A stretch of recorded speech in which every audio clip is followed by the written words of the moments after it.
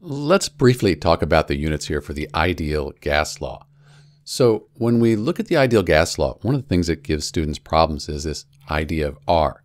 R is a constant, and what it does is it helps all of the units kind of cancel out at the end. So if you're looking for volume, you'll only end up with liters. Or if you're looking for temperature, you'll only end up with Kelvin degrees there. So when we look at R, we see all of these units at the end. One of the big things is it helps things cancel out.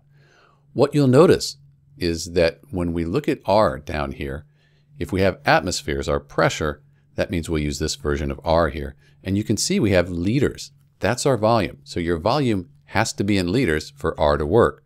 We said our pressure here is in ATM, and you'll be given that in the problem usually. So you'll have a pressure, N, that's our moles. So N has to be in moles.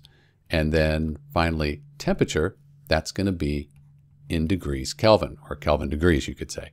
So all of these units are because R, so everything will cancel out when we're done. So take a look at this. Typically, teachers will give you milliliters, and you know we have to have liters, so you need to change milliliters to liters. You just divide your milliliters by 1,000. And very often, they'll give you degrees Celsius, and you have to change that to Kelvin. Just add Celsius plus 273.15, you have Kelvin.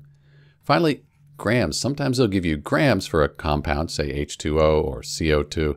You need to get that to moles. Just divide by the molar mass of the compound.